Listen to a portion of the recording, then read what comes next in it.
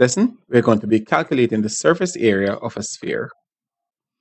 First up, what is a sphere? A sphere is a perfect round shape, like a ball, such as a football. We have a nice formula for calculating the surface area of a sphere, and that is 4 pi r square. Once we apply that, it will give us the area of a sphere. Now let's use that to estimate the surface area of the Earth. The Earth has an approximate radius of 6,357 kilometers. Now, the Earth is not a sphere. The correct name, as geologists say, is a spherical ellipsoid. So it's round, but it's flat at the top and the bottom, or the poles. So it doesn't make it a true sphere, but we can use that formula to estimate the area. And so applying this formula here, 4 pi r square, that's 4, using pi as 3.14, times 3.14 times the radius 6,357,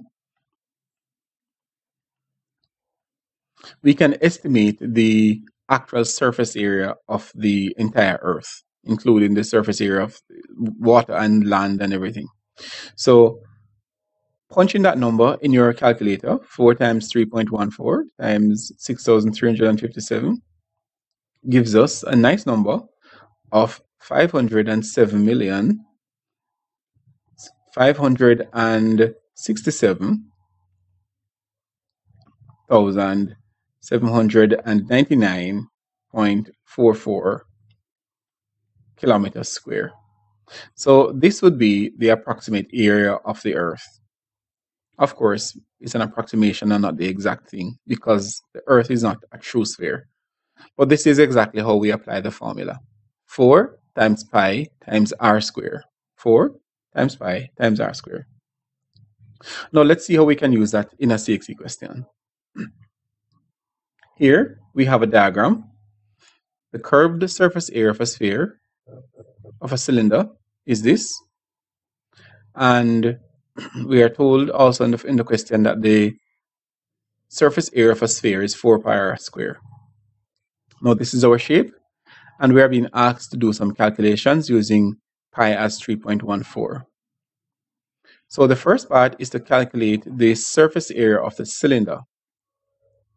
And let's do that calculation using the formula given, 2 pi rh. So we do that calculation, 2 times pi times r times h, and that gives us 2 times 3.14 times the radius is 3, times the height of 8, and that gives us approximately 150.72 centimeters square.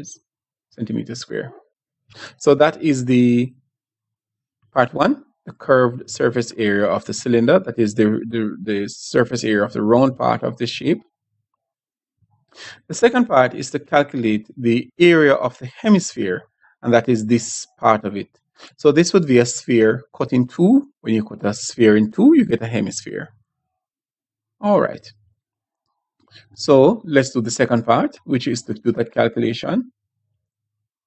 And since we have our formula as 4 pi r squared, which would calculate the entire area of the sphere, we need to divide that out because we are finding half of it.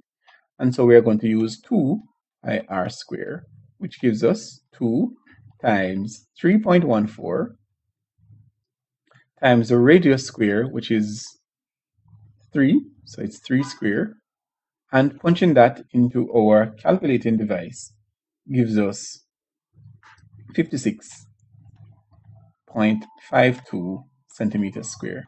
So this is part 2. And the third part is to calculate the total surface area of the shape of the solid paperweight. This is it. And so since we have both areas, what we need to do now is to add together our two answers.